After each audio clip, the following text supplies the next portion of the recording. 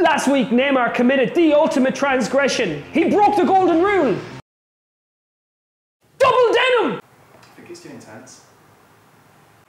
So Neymar, he tried to take a penalty from Edinson Cavani. And I haven't seen Cavani with a sphincter this tight since Gonzalo Hara tried to shove his finger up his arse.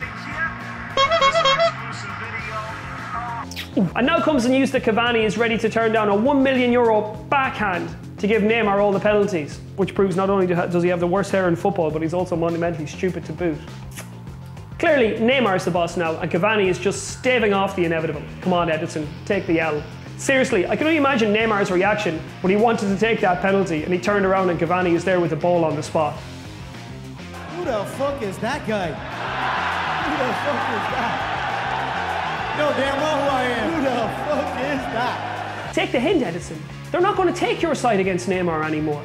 He's got a dressing room full of Brazilian colleagues, including his little bitch, Dani Alves. At the back for Leon tonight.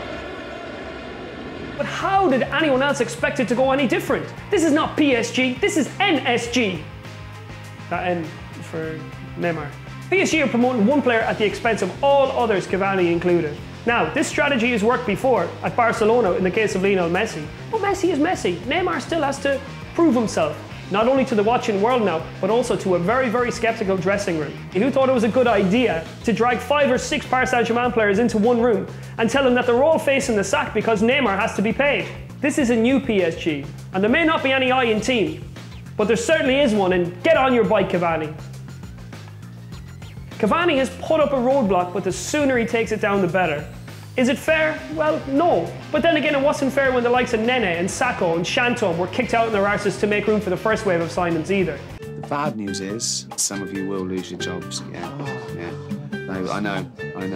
Gutting. The good news is, I've been promoted. This isn't football. This is showbiz. So now opponents might well have a new strategy to apply some pressure on PSG.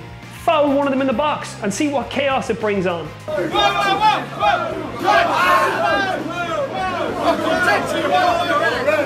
bully him. Don't bully him. Mate, leave it. Mate, leave it. It's not worth it, alright? Alright, bud.